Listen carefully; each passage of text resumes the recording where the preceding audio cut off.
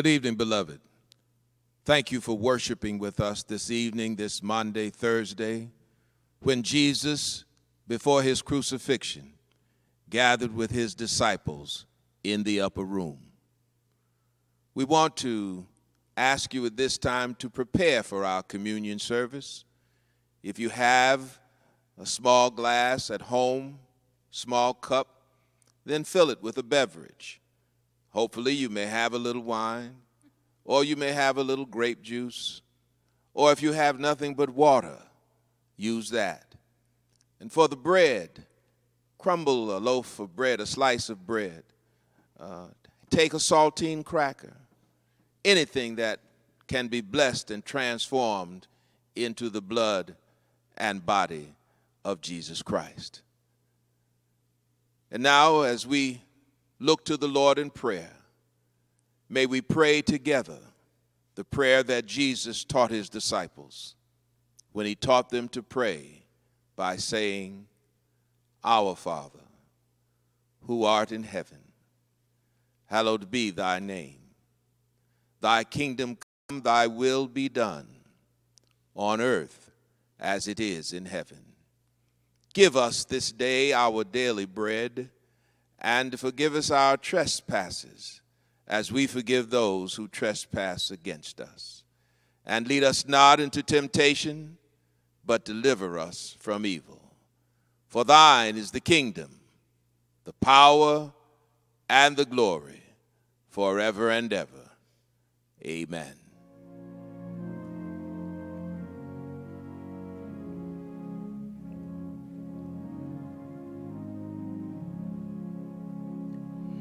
King of my life, I crown thee now.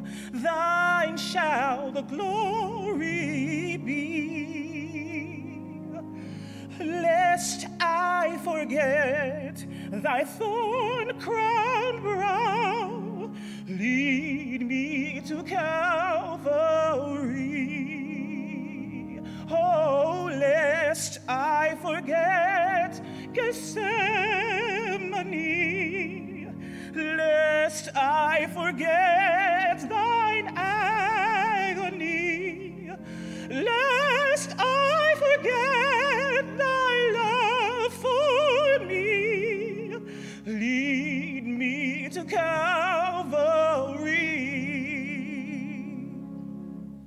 Show me the tomb where thou wast laid, tenderly mourned and wept. Angels in robes of light arrayed guarded thee whilst thou slept. Oh, lest I forget Gethsemane, and lest I forget thine agony. Oh, lest I forget thy love for me, lead me to Calvary. Let me like Mary through the gloom, come with a gift to thee. Show to me now the empty tomb. Lead me to Calvary. Oh, lest I forget Gethsemane, and lest I forget thine agony. Oh, lest I forget thy love for me, lead me to Calvary.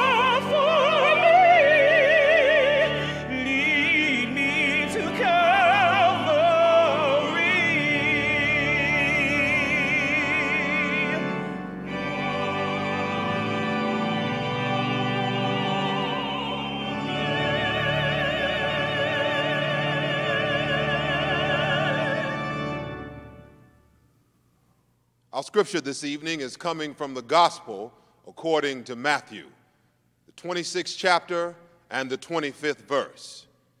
Then Judas, who betrayed him, answered, "Master, is it I?" And Jesus responded by saying, "Thou hast said." This is the word of God. Amen.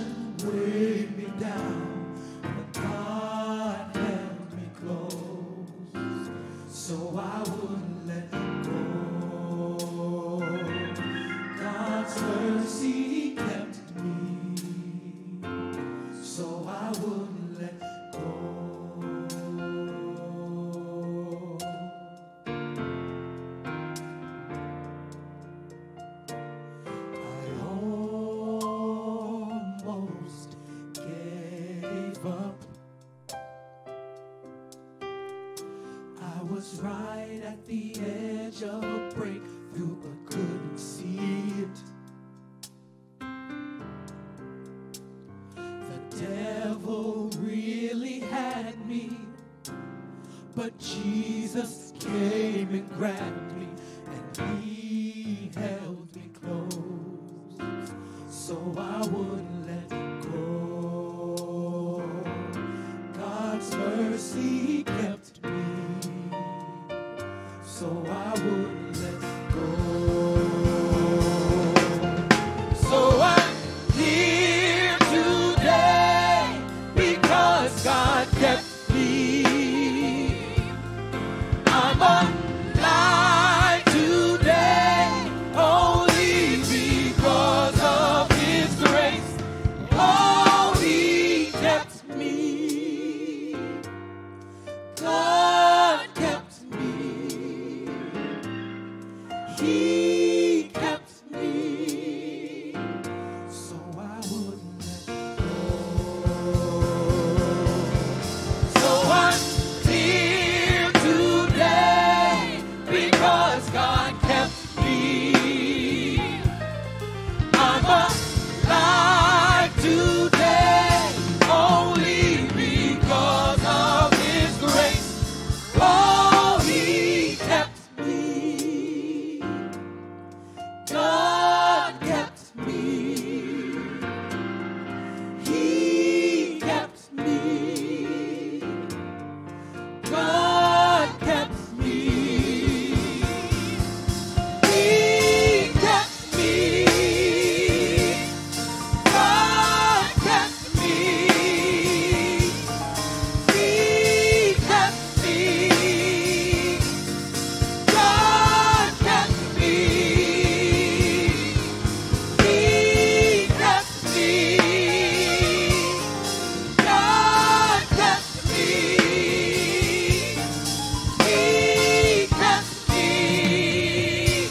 So I wouldn't let go.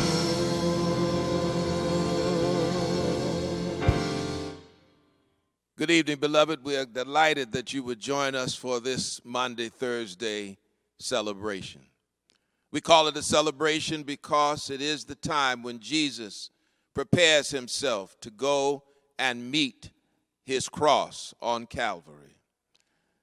And during this Corona-19 virus, when most of us are confined to home, when most of us are behind closed doors, and we have an opportunity to reflect not only on our families, our children, our significant others, but most importantly, we should take the time to look at ourselves. this anxious question put to him most poignantly by the one who betrayed him, Judas. Master, is it I? I want you to look at that question as a part of your daily meditation. Master, is it I? That question reveals, first of all, how little we know about ourselves. As we're confined to home, as we can't travel in groups, as we can't fellowship, and oftentimes hide the nature of our true personality in the context of friends or family, when we must get up every day and hopefully deal with ourselves. And most of us will discover that we don't know ourselves as well as we think we do. We don't know ourselves rather as other people might see us. And beloved, now is the opportunity in the midst of this season, while we are here meditating, when we come face to face with who we are. Master, is it I? In the midst of our service, we will say, is it I who have gone into deep places and left others out when I should have been reaching out and bringing others in? Is it I who have carried gossip and false talk about others? Is it I, dear God, who is the one who will betray you with my behavior? I followed you all this time, but yet I know very little about who I am. Take, for instance, Peter. Peter didn't know much about himself. Jesus had to tell him, before the cock crows 3 times, you're going to deny me. Peter was hot-headed. He thought he had it all under control, but yet he didn't know himself. Know thyself, O brother or sister. To thine own self be true. Who are you? And I think in this time, as we participate in this communion, as we consider our own Christian walk, we have to ask the question, Lord, is it I? Secondly, that question, is it I, reveals how little we know about our Lord. Who is Jesus for you? We claim to know him. We claim to walk with him, but yet we really don't know him like the disciples. They all, Master, surely you don't mean me. You don't mean I. You don't mean that I will betray you. I would never do that. But they revealed every day, beloved, in their walk with God in Christ, that they didn't know much about the Savior at all. It was hard for them, and it's hard for many of you to deal with the parable of the prodigal son. The boy left home. He took the fortune that his father gave him, and he wasted it. Why shouldn't the son who stayed at home get the fatted calf and the ring and the robe? That doesn't make sense to me. One person starts work at 9 o'clock in the morning and works all the way through to 5. Another one starts work at 4 o'clock in the afternoon and works 1 hour to 5, yet Jesus pays them the same wages. Many of us wrestle with that. How is that possible? Jesus said, the last shall be first, and the first shall be last. Them that's got shall have, them that's not shall lose. How much do you really know about your Lord? And this is a time when we're confined by this virus for us to sit down and pray with God in Christ, to find out more about Jesus. Let me learn more of his holy will discern. Spirit of God, our teacher be, showing the things of Christ to me. What do you know? Is the world informing you that you would challenge your master? Is the world informing you that you would question God? His ways are not our ways. And he bids us to follow, and we have followed. We said to the world that we walk with Christ, yet we don't know him. He bent down and he washed his disciples' feet. And he had to chide them and say, you don't know what I've done for you. And they didn't. In the upper room, after they had been with Jesus all those years, they had a fight with who would be greatest in the kingdom of God. They didn't understand the master. And many of us don't understand him today. We haven't read enough of his word. We haven't delved into his own concept of who he is and who God is. It reveals to us how little we know about our Lord. Thomas said, Lord, we do not know where you are going. And how can we know the way? Question after question after question. After they've been with him all these years, many of you have been in church all these years and you still don't know God. You put the world's ways over God's ways because we are fearful in following God. Peter denied him. Judas betrayed him. Thomas doubted him. We don't know our God. And then the last thing, Lord, is it I? That reveals to us on this Maundy Thursday how well Jesus knows us. Jesus knows all about our sorrows. He will chide till the day is done. There's not a friend like the lowly Jesus. No, not one. No, not one. He knows us. He said, he who dips his hand with me in the dish, that one will betray me. He told Peter how many times, he would deny him. Jesus knows all about us. And it's at that communion table when he looks at Judas that grace flies in the face of sin. He knew what Judas would do, but yet and still he invited him to sit at the table for fellowship and friendship and forgiveness. He knew what Judas would do, yet he embraced him as one of his disciples. He knew what Judas would do, and the same is true with us. It reveals to us this question, how well God knows us. From the soles of our feet to every hair on our head, you can run, but you can't hide. You think you're dodging and weaving, but God hears all you say and sees all you do. So, beloved, when you come to this table in the midst of your confinement, your quarantine, wrestle with God and wrestle with yourself. The late Michael Jackson would sing, look at the person in the mirror. Who do you think you're fooling? Me, perhaps. Who do I think I'm fooling? You, perhaps. But neither one of us is fooling God. And sometimes, beloved, when we don't even know it, others can see our hypocrisy. I claim to be no better than you than this. I claim no hierarchy in the house of God. But I do say to you that during this communion service, as we watch, as the precious Lamb of God is prepared for that awesome sacrifice on Calvary, let us take this opportunity to look at ourselves, to prepare ourselves. Because as the people of Abyssinia know, it's going to get worse before it gets better. And we must be ready to face the challenge. Jesus was ready. He didn't want to, but he had prepared himself in prayer while his disciples slept.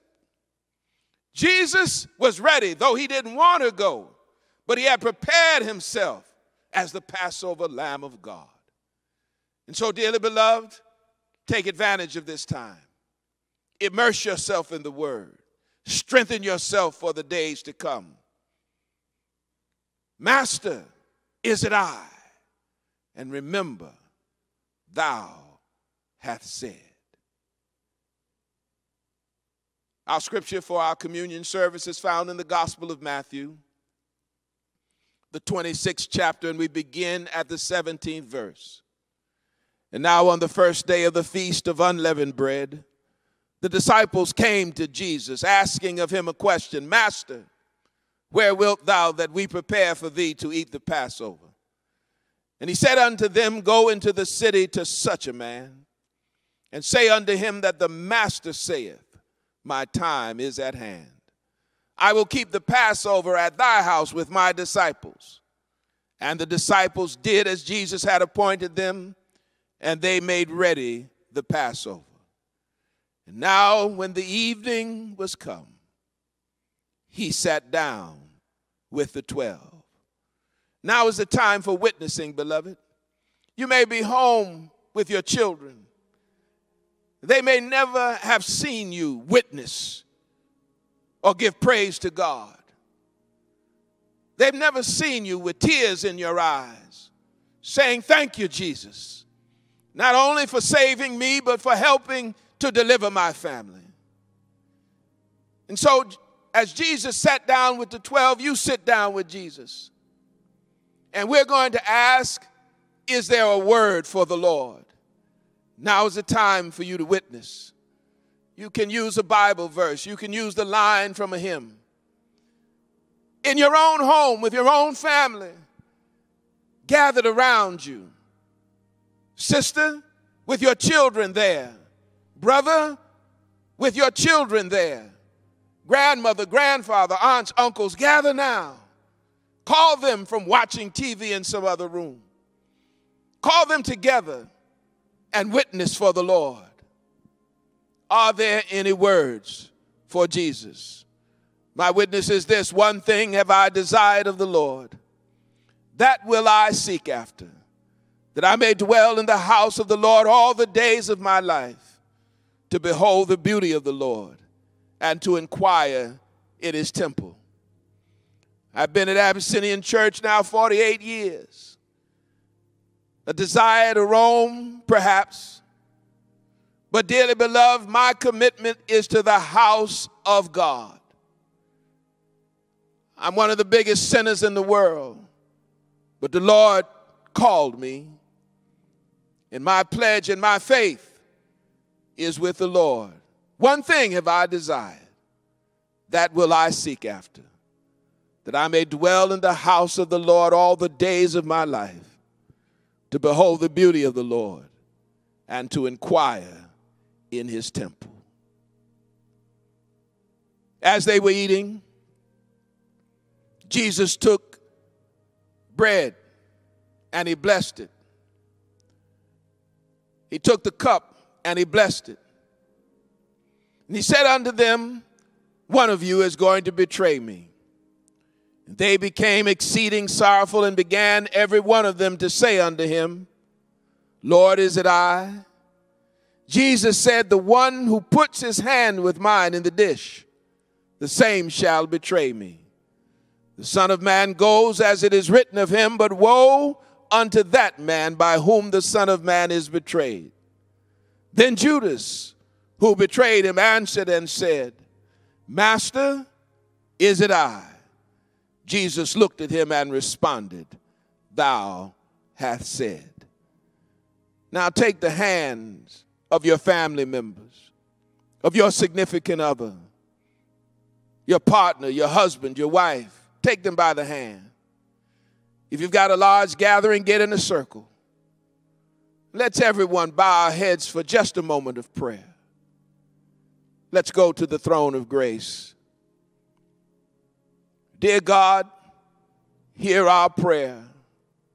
Incline thine ear to us. Have mercy, O God. Strengthen us and help us to know ourselves. Help us to know that we have a short fuse, a raging temper. Help us in the midst of this confinement to see our own violent acts. We've hurt our husband, we've hurt our wife, we've hurt our children. Have mercy tonight, oh God. I'm crying out for deliverance. Help me now in this hour. Help me at your table. Do, oh God, a miracle in my life and change me. Lord, is it I? Am I the one who has disturbed the household? Am I the one who has refused to listen to your word? Am I the one who puts on a show, yet deep down inside, I yearn to know more about Christ? So have mercy today, O God. Master, is it I? Remember thou hast said. In the name of Jesus we pray. Amen. As they were eating, Jesus took bread. He blessed it, and he broke it, and he gave it to his disciples, and he said, "Take, eat, for this is my body." Now, beloved, at the beginning of the service, I told you you don't have a wafer like this one, just crumble up a slice of bread and take a piece of it. We're going to ask the Reverend Tong Young to come and bless the bread. And beloved, whether you have bread, wheat bread, white bread, corn bread, it doesn't matter. God has power to transform any kind of bread, this wafer, into the body of Christ. So now, as Reverend Young comes, let us look to God in prayer. Let us pray.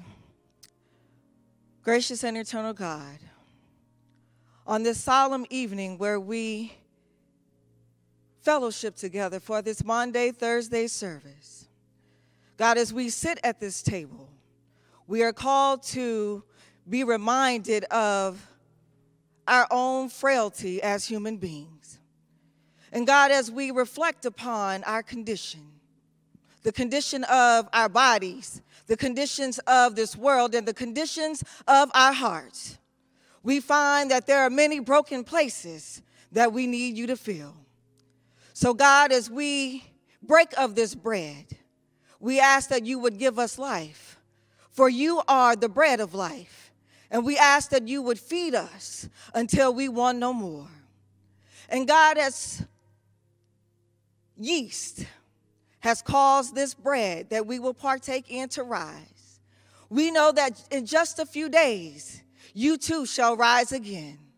So God, we ask that you would rise up and give us hope, that you would rise up and bring us peace, that you would rise up and soothe our anxieties in the midst of this quarantine. And God, we also ask that you would rise up and bring comfort to those families who are bereaved. Oh God, right now we call the name of Brother Winton Marcellus and the loss of his father, Ellis Marcellus. We call the name of Sister Karen Phillips and the loss of her father. We call the name of Trustee Ernest Myrick and the loss of his mother. And we lift up the name of Sister Nadine Johnson, who's lost her husband.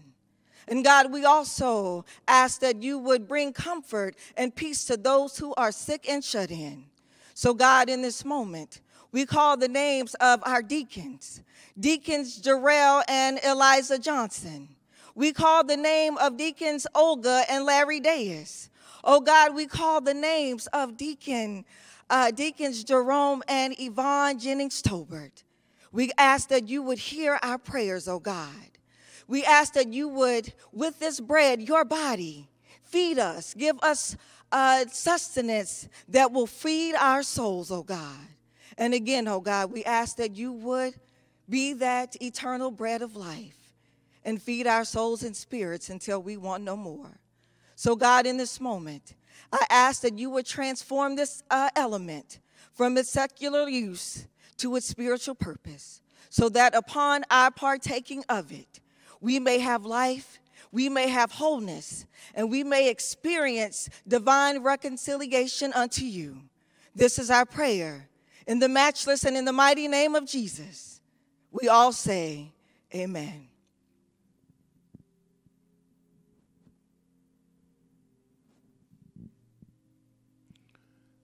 This is the body of our Lord and Savior Jesus Christ, broken for you. Eat ye all of it. Thank you, Lord.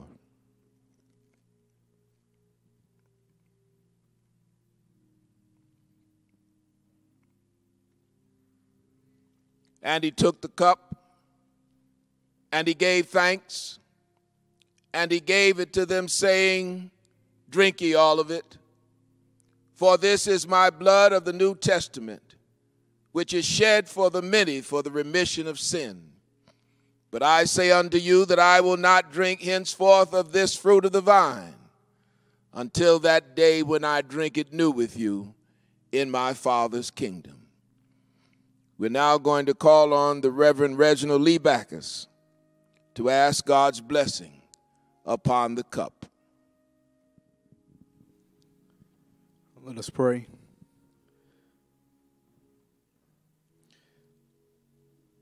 Lord, we thank you for your blood. We thank you that there's power in your blood. We know that this sacred moment did not begin just in the New Testament, but even in the Old Testament, oh God, at the time of the Exodus, when pestilence was sweeping and ravaging the land. You sent word through the prophet, through your servant Moses, that all those whose homes, the doorposts, the entrance of their abodes, if it was covered in the blood, they would be spared. So we thank you now that there is still covering power in the blood. We know that the blood did not come easy, oh God, but by the stripes, the nails in his hands and the rivets in his feet, the crown of thorns on his brow. So we thank you that there is power in the blood. We recognize it was not Martin's blood, not Malcolm's blood, not Medgar's blood, not Mandela's blood, not Fannie Lou Hamer's blood, not Ella Baker's blood, but simply the blood of Jesus. It has cleansed us and washed us to give us hope eternal. So we call on the power that is in that blood now. We plead the blood of Jesus. Our beloved members, Philip Smith, Brother Philip Smith. We remember Ernestine Stroud, Dr. Bert Peterson, and passing of his mother. We remember Deborah Jones, Tom Stevens, Dr. Marcella Maxwell, and pray for her daughter and son-in-law. We thank you now, God, that even still there is power in the blood. So transform now the contents of this cup from its natural and secular purpose to its supernatural and spiritual purpose. And we shall give you the praise, the glory, and the honor. It's in that mighty name of Jesus we do pray and say, amen.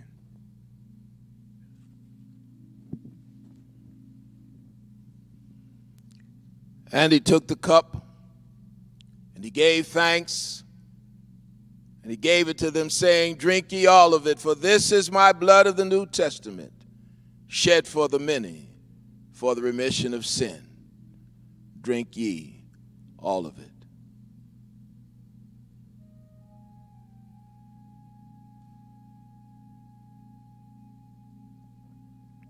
Amen. Dearly beloved, we implore you, we beg of you, to use these days as a closet of prayer, to lay your soul bare before God, and to incorporate into your spiritual life the prayers and the meaning of this Maundy Thursday service. All praise to God through Jesus Christ our Lord. Amen.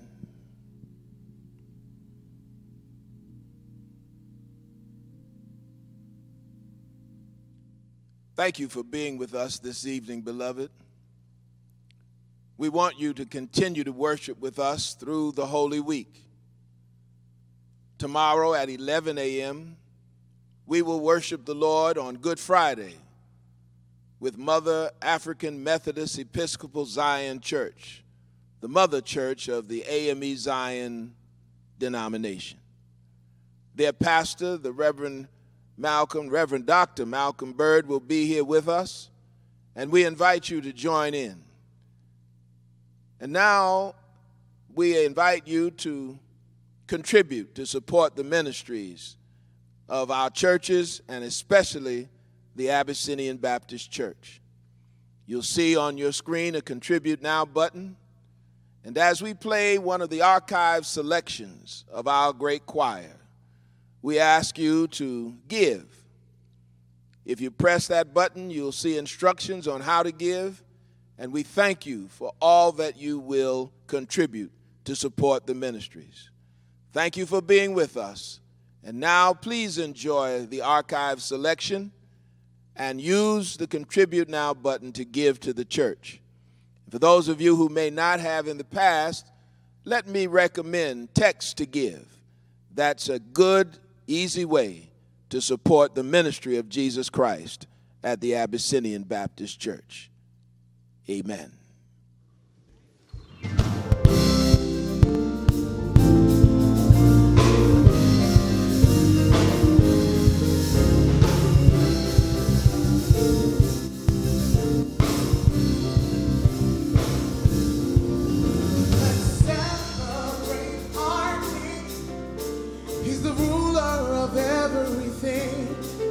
Let's lift his name on high. Come on, Zion, we praise our King. Let's celebrate. He's the ruler of everything. Let's lift his name on high. Come on, Zion, we praise our King.